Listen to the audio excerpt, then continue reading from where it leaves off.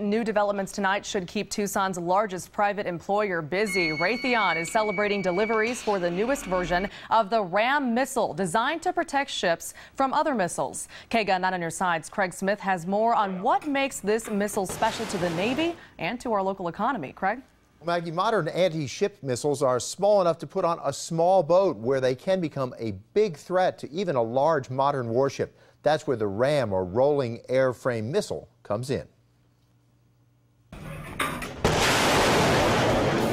The newest version of the RAM is harder for enemy missiles to dodge. It flies faster, turns tighter, and has better electronics to guide it in for the kill. Targets, either targets that are supersonic, they are very low altitude over the water, and they are maneuvering very hard.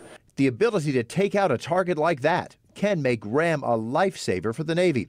Navy Program Manager Captain John Keegan says with hundreds of sailors and Marines on a ship, it's a real morale builder to know a RAM system's on guard. And when they see it in action during a firing exercise and see that it takes out a target, you know, that's a huge confidence booster for them. RAM is a joint effort of Raytheon and a group of German companies. It protects ships from the U.S. and German navies, plus forces from 7 other countries.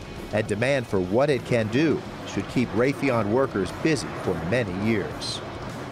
Now, because work on the RAM is divided between Germany and the U.S., it's difficult to measure the exact dollar value for Tucson, but Raytheon says it is in the hundreds of millions of dollars.